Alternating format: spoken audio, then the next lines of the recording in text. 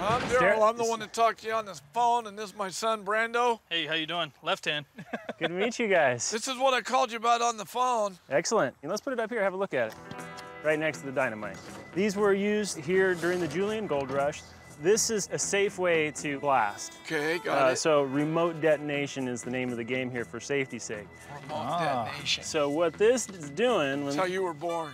Yeah, I'm sure of it. When you use the mechanical energy to push this down, it'll turn a generator inside the back of this box, which sends an electrical pulse to your blasting cap and explodes. How old is it? This particular style was invented in 1878. Wow. We wire this up, hook it up to our dynamite, it should blow. Wow, I didn't know we were gonna get to blow something up. Who's gonna place the charge back in there?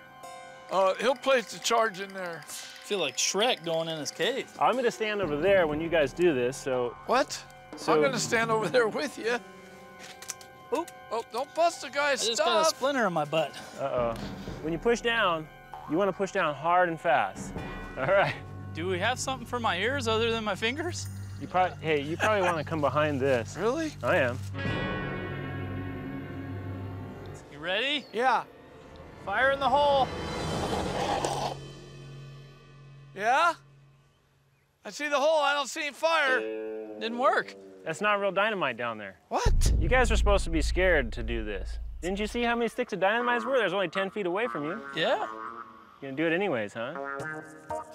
Well, you know, Ryan, now that you made my kid look like a dummy, what do you think this thing is worth? You could get as much as $800. Nice. 800 bucks. Gotta work, man.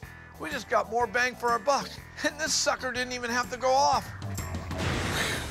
But then you gotta have the afterwards.